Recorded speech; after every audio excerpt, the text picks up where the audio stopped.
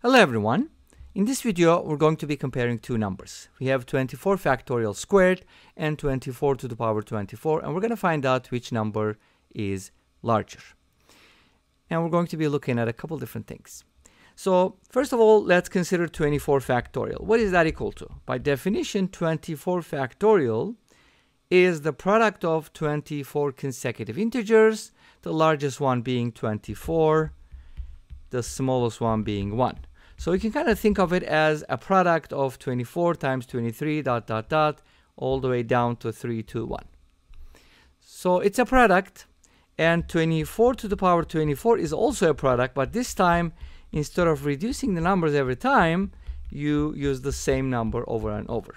Now when you compare these two things, I know we're not going to compare them, that's not the goal, but if you just check these two products, you hopefully realize that every term in the second product or every factor is greater than or equal to each factor in the first product. In other words, 24 is greater than this number, 24 is greater than all these numbers, with the exception of being greater than or equal to 24.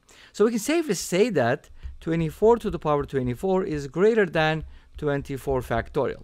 The question is, if we take the smaller number, 24 factorial, and square it, multiply by itself, is the inequality still preserved?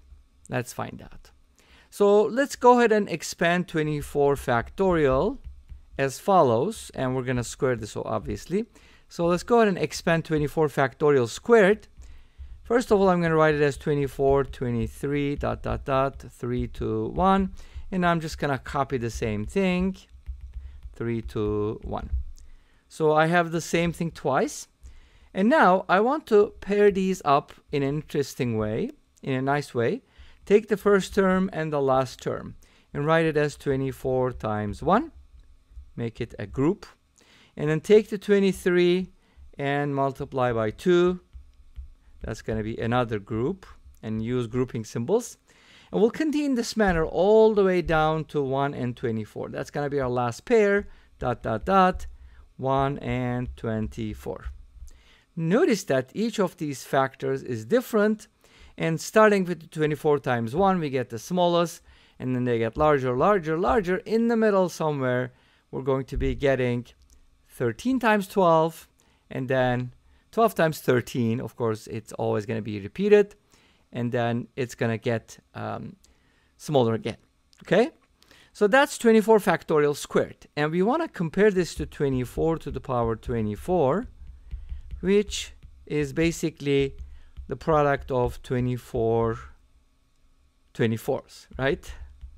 So since the top one has more terms or factors, I grouped them as pairs so that we can compare them like this. I'm going to compare this product to 24, this product to 24, and this product to 24, and everything else in between. Okay? So, what does that mean? So here, I want to compare 24 times 1 to 24. What do you think happens? Obviously, 24 times 1 is 24, which is greater than or equal to 24. Let's look at the second group. This is my first group, and this is my second group. Second group is even better because 23 times 2 is 46, which is definitely greater than 24. But I can write it as greater than or equal to, because if A is greater than B, then A is greater than or equal to B. Not necessarily the other way around, because they could be equal, right? So continue in this manner all the way down to 1 times 24. And notice that every number is repeated because 24 factorial is squared. And obviously, this is going to be greater than or equal to again, right? So here's the thing. All of these are greater than or equal to signs. Actually, only 2 of them need to be greater than or equal to, because the other ones can just be greater than signs. So let's go ahead and change them, starting with the second one. This is greater than, and the one before that is 2 times 23. It's also going to be greater than 24.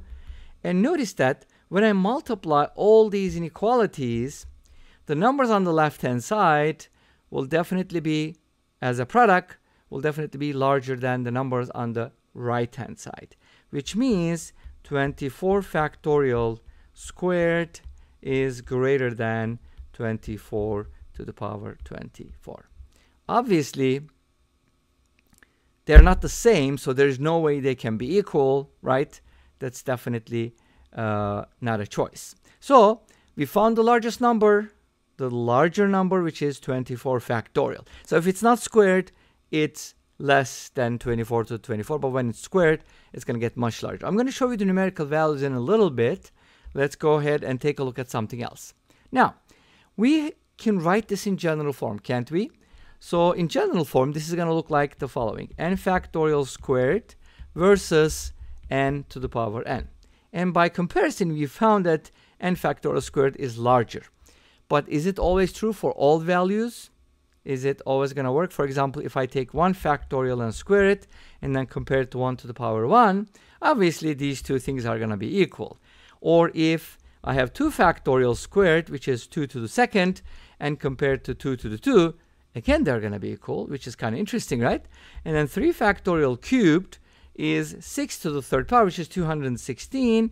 And then on the other hand, I have 3 to the third, which is 27. Uh-oh, this is definitely going to be much, much larger. As you can see, it grows pretty fast. Factorials grow fast. And when you square them, they're going to grow like crazy. Okay, just to give you an idea what the numerical values are, this number is about 3.8 times 10 to the power 47. I think I'm going to show you the results from Wolfram Alpha as well. And this number is 1.3 times 10 to the power 33. So one number is 10 to the power 14, about 10 to the power 14 times larger. And I think that is greater than 1 trillion, right? Anyways, factorials are huge. But let's go and look at something else now. What would happen if I divided, instead of comparing them like this, if I divided n to the power n by n factorial squared? Of course, you know that the bottom one is larger, right? And then kind of make a series out of this and add n equals 1 through infinity. Would this diverge or converge?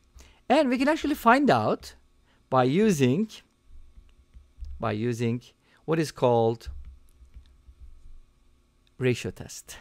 A ratio test basically tells us the following. You take the limit as n approaches infinity of a n plus 1 over a n. By the way, a n is just a general term. And take the absolute value. If this limit is less than 1, then we have a convergent series. If it's greater than 1, if it's divergent. If it's 1, inconclusive. Too bad. You have to use another test, right? So let's find out. This is going to give us basically as limit n approaches infinity. To keep a long story short, you can do this, right? A n plus 1 is just going to be n plus 1 to the power n plus 1 divided by n plus 1 factorial squared. And then the other one is going to be flipped and multiplied, like n factorial squared divided by n to the power n. And you can kind of expand this. There's a square, don't forget about that. And kind of look at the limit. And let me tell you something. This limit is actually going to be 0. When you take the limit, and this is less than 1, therefore, this series is going to converge. But does that help with the comparison? Hopefully it does. Let me know what you think. Anyways, that was just a quick bonus piece. And as you can see, the 24 to 24 is a very large number, but our factorial squared is much, much larger. And this brings us to the end of this video. Thank you for watching. I hope you enjoyed it. Please let me know. Don't forget to comment, like, and subscribe. I'll see you next time with another video. Until then, be safe. Take care and bye-bye.